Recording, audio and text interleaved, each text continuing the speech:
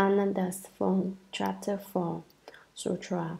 Then King Prasenajit, for the sake of his father, the late king, arranged on the day of mourning a vegetarian feast and invited the Buddha to the side rooms of the palace. He welcomed the Tathagata in person with a vast array of superb delicacies of unsurpassed, wonderful flavors, and himself invited the great Bodhisattvas. Commentary. King Prasenajit, whose name means moonlight, was born in India on the same day the Buddha was. When the Buddha entered the world, the light illumined the entire country. King Prasenajit's father thought the light was connected with the birth of his son, so he named him Moonlight. The child later succeeded the father to become the ruler of a country in India. For the sake of his father, the late king, the 15th day of the 7th lunar month marked the close of the summer retreat for people who had left the home life. On the 14th, 15th, and 16th days of the month, the Bravarana is held, as I explained earlier. The 15th marks the Ulambana festival. But the 15th day of the 7th month was also the day King Prasenajit recognized to be the anniversary of his father's death. It is referred to indirectly as the day of mourning, since one did not speak explicitly of one's father's death because of the pain and sorrow involved. Filial people find it very difficult to be reminded their parents' deaths, remembering how good their parents were to them and how they have been unable to be sufficiently filial in return. They experience deep regret. Although mention of the anniversary of King Prasenajit's father's death was avoided, everyone knew of it, and the king chose that day to make offerings to the triple jewel and to do various good deeds. One does good deeds and makes offerings on such a day in order to rescue one's father and mother from the hells and rescue and secure for them rebirth in the heavens. When Mahamaugalyayana first obtained the 6 spiritual penetrations, he went exploring to find out where his mother was and discovered that she had fallen into the hells. Why had his mother fallen into the hells? It was because when she was alive, she liked to eat seafood and most especially enjoyed fish eggs. How many lives do you suppose there are in a mess of fish eggs? A vast number. Because she ate quantities of fish eggs, thereby taking a vast number of lives, and because she did not believe in the triple jewel, because she did not believe in the Buddha, did not believe in the Dharma, and did not respect the Sangha, she fell into the hells upon her death. And then even Maudgalyayana, with his 6 spiritual penetrations, could not save her. It upset Maudgalyayana to see his mother in the hells enduring so much suffering. His samadhi power was shaken, and so he used his spiritual penetrations to go to the house, and he took with him a bowl of rice which he gave to his mother. When his mother was alive, she had been very stingy. If she was asked to give a little money, her heart and liver began to ache, and her very flesh hurt. It is said that parting with money is like cutting off a piece of one's own flesh. That's the way it was with her. She couldn't bear to give it up. As a result of her stingy habits, what do you suppose she did when her son brought her the bowl of food? He grabbed it with her left hand and covered it with her right hand. Why did she cover it? She was afraid someone would steal her food. The place was full of ghosts, but she found a spot where there were none, and she stealthily took a bite of food. Who would have guessed that as soon as she put the food in her mouth, it would turn to burning coals? so that she couldn't eat it. Why was this? She was a hungry ghost, and like all such ghosts, had a stomach as big as a mass drum and a throat as narrow as a needle. As a result, she couldn't eat. Even when she tried, her karmic obstacles caused the food to turn to fire. Confronted with this situation, Maudgalyayana, despite his spiritual penetrations, was powerless. He had no mantra to recite, and so he returned to his teacher. He used his spiritual penetrations to bring himself before the Buddha. He knelt and said, "My mother has fallen into the house. I have come seeking the Buddha's compassion to help me rescue her." The Buddha answered, "Your mother has fallen into the house because she slandered the triple jewel, was not respectful toward the triple jewel, and did not believe in the triple jewel. You can't save her by yourself, Maudgalyayana. You must rely on the united strength of the Sangha of the 10 directions in order to save your mother. On the 15th day of the 7th month, you should make an offering of the finest vegetarian foods and drinks that have not been tasted by anyone before being offered to the Buddha and the Sangha. By making this offering, the weight karma of the virtuous high Sangha members of the 10 directions will then be able to save your mother. Otherwise, there is no way you can save her." On the appointed day, Mahamaugalyayana did as the Buddha had instructed. He asked the great virtuous high Sanghas of the 10 directions to come and rescue his mother. He prepared a vast array of superb delicacies of unsurpassed wonderful flavors and made offerings to the Buddha. His mother was reborn in the heavens as the result of the strength of the greatly virtuous ones of the 10 directions. Since that time, the Ulambana festival has become an annual celebration, a day upon which anyone can rescue his parents of 7 lives past. Ulambana is a Sanskrit word which means rescuing those who are hanging upside down. This refers to the extreme suffering of the ghosts in their house who are as tormented as one hanging upside down would be. The Ulambana is performed especially for releasing those undergoing the painful suffering of being hungry ghosts and enabling them to be reborn in the heavens. The 15th day of the 7th month is the day of the Buddha's rejoicing and the Sangha's Paravarana. On that day, the merit and virtue derived from making offerings to the triple jewel is several million times greater than that derived from offerings made on ordinary days. That was the day King Brad Senayit chose to offer a vegetarian feast to the Buddha and to make offerings to the triple jewel on behalf of his father. No meat was served, nor any of the 5 edible members of the Elohim family: onions, leeks, garlic, chives, and shallots. For all of those foods make people murky and confused. He invited the Buddha to the side rooms of the palace. Why wasn't the banquet held in the main hall? The main hall was where orders were signed, governmental matters were carried on, and where human and beneficent policy making took place. The side rooms were reserved for banquets. He welcomed the Tathagata in person with a vast array of superb delicacies of unsurpassed wonderful flavors.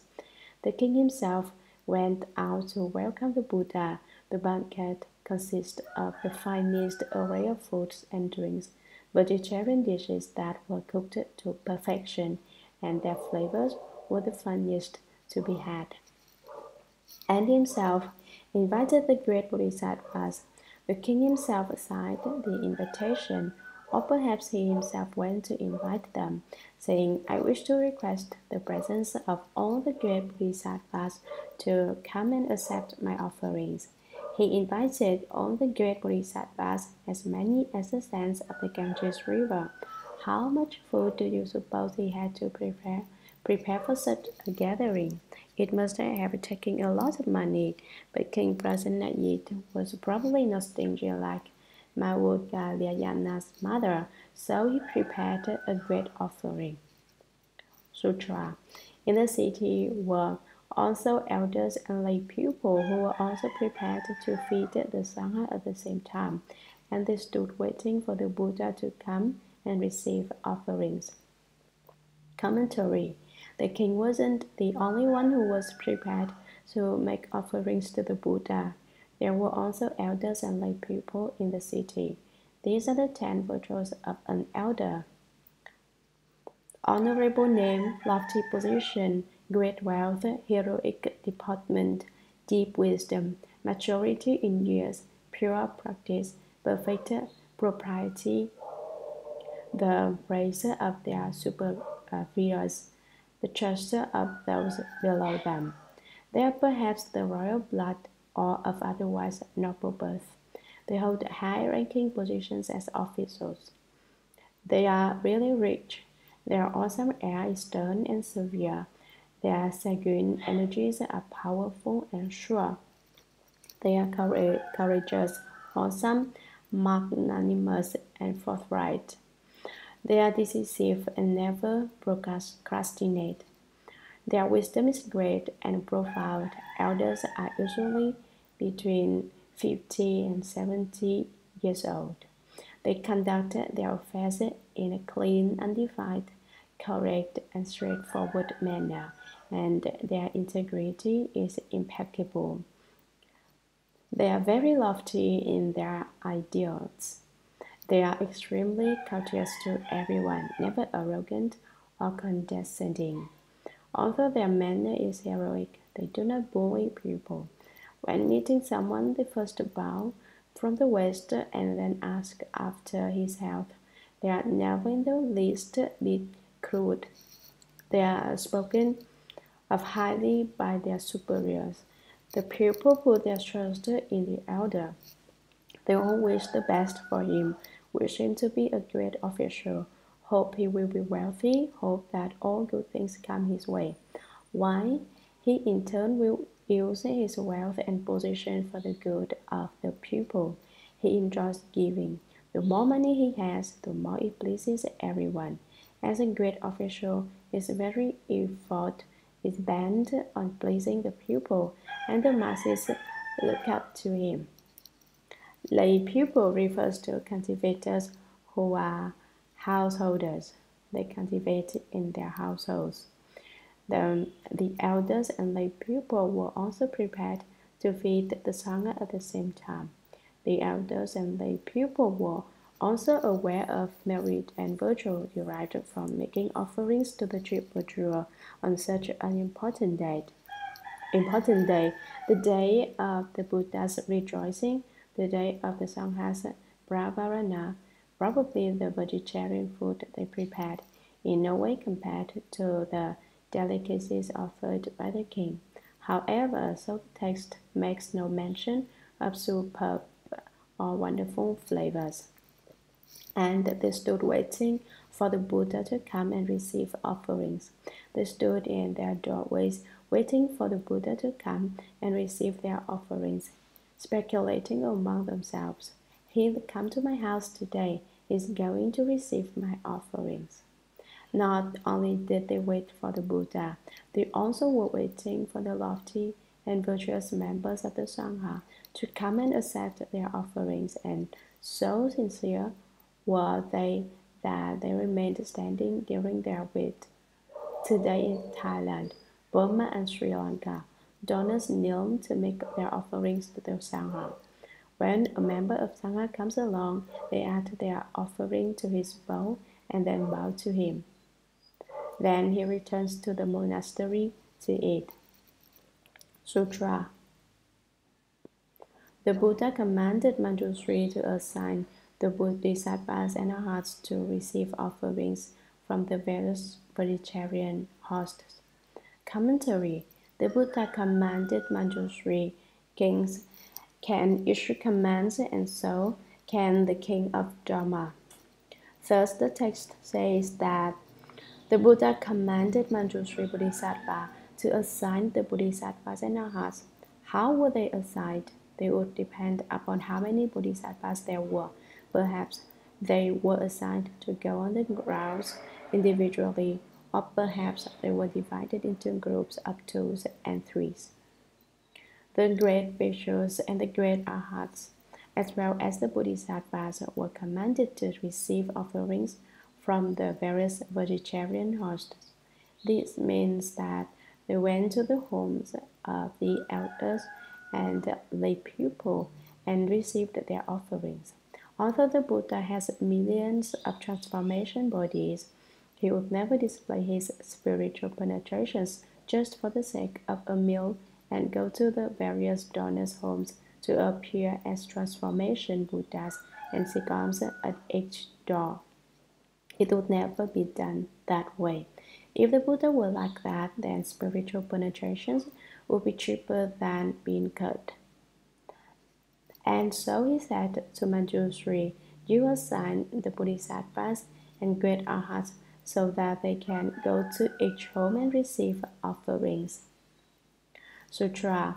Only Ananda, who having accepted a special invitation earlier, had traveled far and had not yet returned, was late for the apportioning of the Sangha. No senior seated one or carrier was with him, so he was returning alone on the road. Commentary. Only Ananda. This is the whole reason he got into trouble. He was alone. What had Ananda done? He had accepted a special invitation earlier. Perhaps a month or so in advance, someone had made an appointment and said, "On the 14th day of the 7th month, you certainly should come and receive offerings from us." So he went. In fact, he went early, and so on the 15th day of the 7th month, the day when everyone was receiving offerings, he had traveled far and had not yet returned.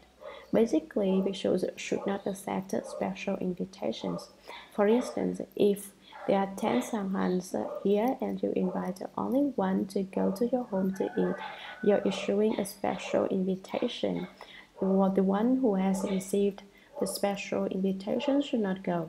Why? The rule in Buddhism is that all the sanghas of a way place should be invited for the offerings together.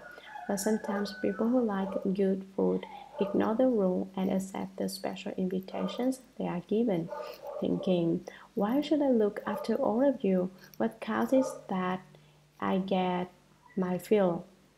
My special invitation is a response to my blessings and virtue. They pay no attention to others."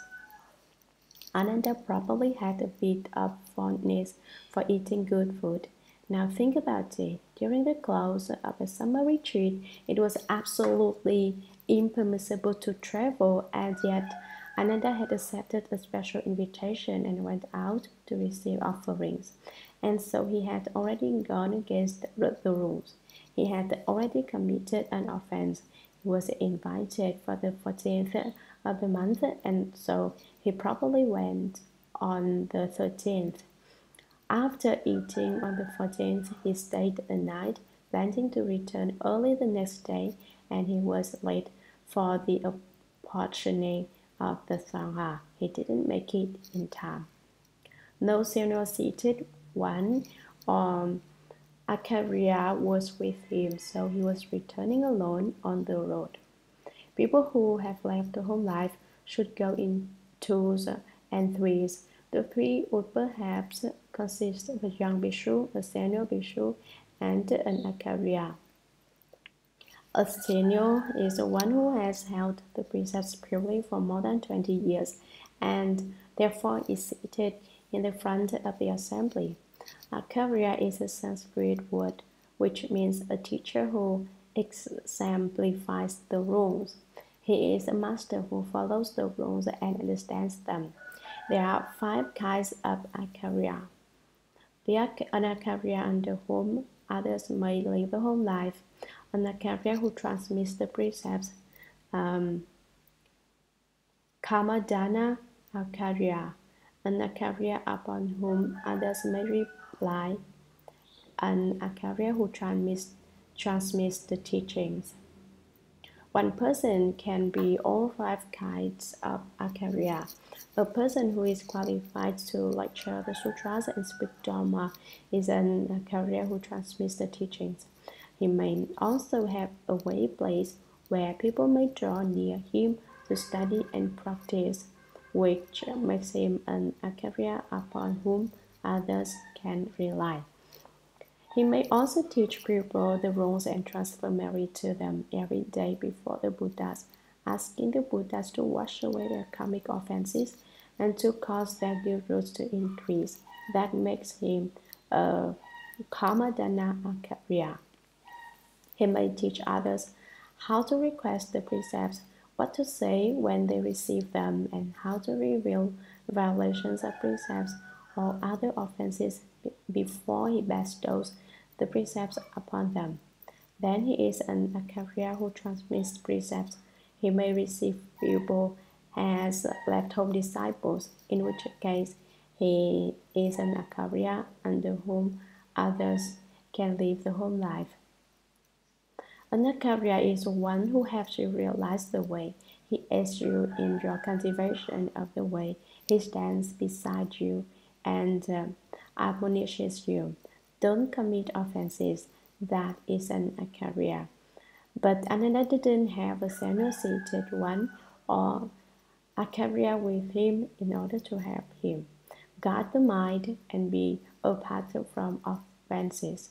And so he walked right into trouble. The worst thing he did was to be out returning alone on the road.